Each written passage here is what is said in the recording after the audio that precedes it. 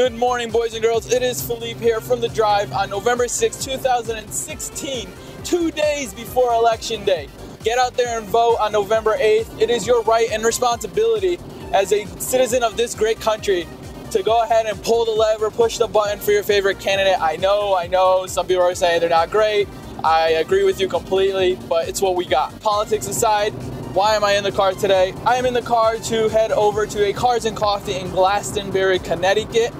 I'm expecting this Cars and Coffee to be a little bit higher end, simply because, well, first of all, it's Glastonbury. Second of all, I'm going because a friend of mine recently acquired a pretty rare and limited and new car.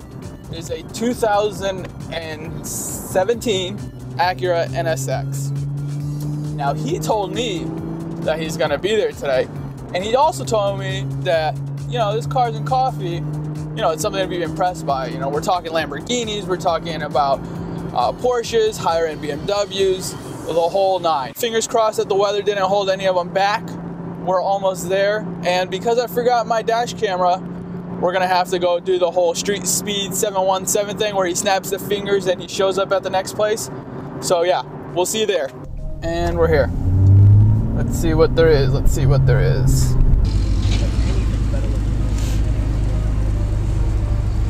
Nice little Ferrari here. The Uber Petite Lotus. Older Ferraris here. Got this Maserati and an Aston Martin Vantage.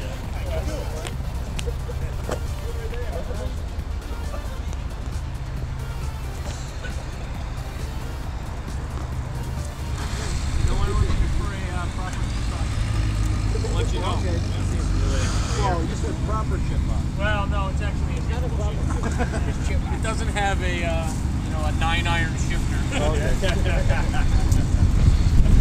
All right. Thank you, guys. Yeah. Oh. First kid on the block. I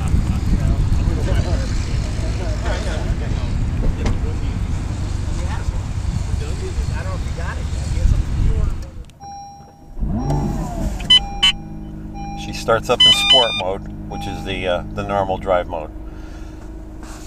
Then if you, with this dial, go down to one click, now it goes to quiet mode, and the motor will probably shut off at some point once the batteries charge off. You've got your fuel gauge, the battery gauge, and a line will draw up here or down if you're using battery or charging. It uses regenerative braking off the front motors and the rear motors. Okay. So we'll just go to sport. Things will change a little bit.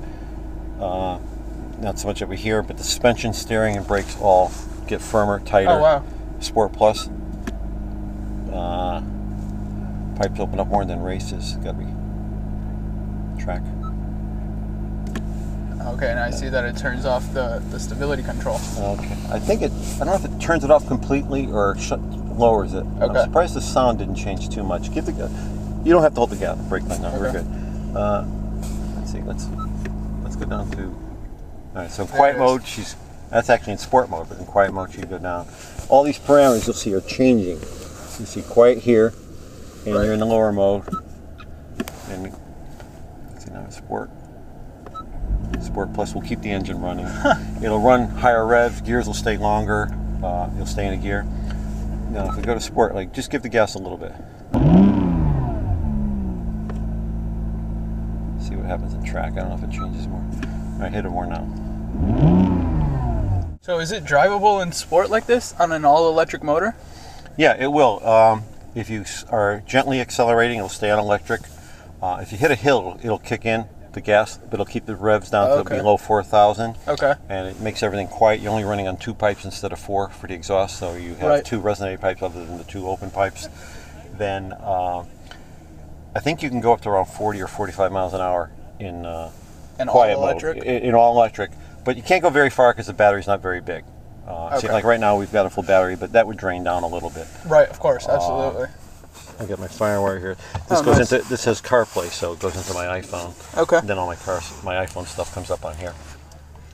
So So pretty cool. So many buttons like along the way, but Yeah, I but mean, actually, when you think about it, there's not that many. there isn't. You're right. You know, You're right. You could have buttons all over the place. You know, a lot of stuff gets done by the touchscreen. Right.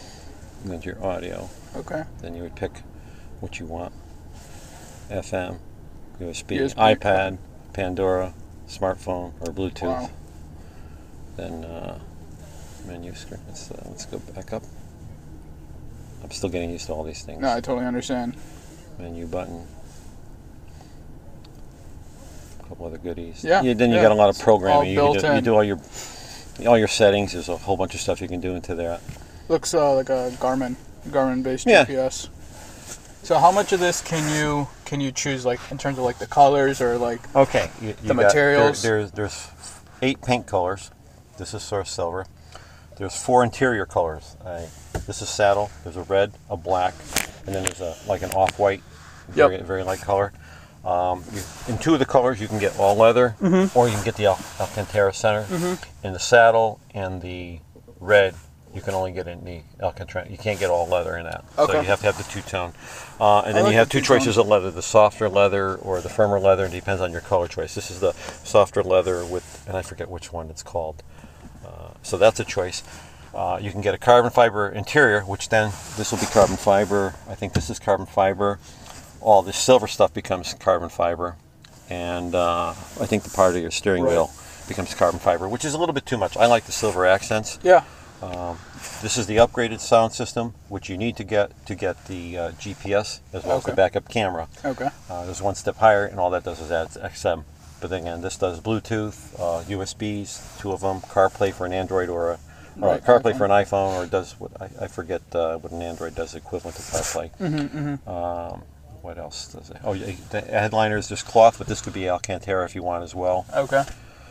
And do they offer variants where it's like a target top? No, No, they not don't, yet. right? Not yet. I don't know if they will because of what they're trying to do rigidity, but of course the older one came out with a target later on. Right. Exactly. The, oh, these mirrors are what aggressive. else? Yeah, they're way out there because you got to get by the flying buttresses and back. Yep. These are just the stock mats. I have the optional mats. They just came in recently. Okay. Which were like $1,200, but they're very Holy plush. smokes. Well, it turns out I just opened the box today. They're very plush, but you also get 3 that go in. You can totally do the trunk as well. They all got a nice logo. Yep. Then the brake, there's like several wheel styles, and then you can get. You can't get the carbon. You can't get the iron disc yet. You have to get the carbon ceramic discs. And Okay. there's 3 color choices on the calipers. Black is standard. Red and silver are optional. Gotcha. And then you can get, there's carbon fiber exterior. You can get a carbon fiber roof. You can get carbon fiber on all the black trim on the outside. And you can also get a carbon fiber add-on wing, which is a little bit too gaudy for my taste.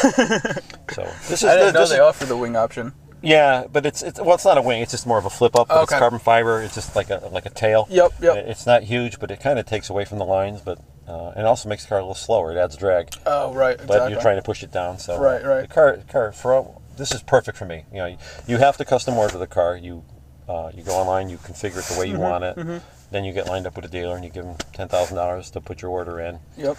That was when you can. My understanding is the first 2 years are pretty much sold. Wow. But there are some dealers that bought some without getting a buyer involved, which are now selling them, at premiums, obviously. Absolutely. So there it is, guys. The brand new 2017 Acura NSX. I really hope you guys enjoy this unique view of it. I know there aren't too many out there right now. I think this is one of 5 or 6 in the state of Connecticut. So to be able to get up close and personal with it, and the owner was pretty neat. Gary, the owner, and I have agreed that we'll get together in nicer weather probably and really be able to take a look at the Acuras that he has. He has 2 of them. He has a 2002 as well as the 2017. So one of these days we'll get together and we'll do a proper photo/video shoot, and we'll see where that takes us.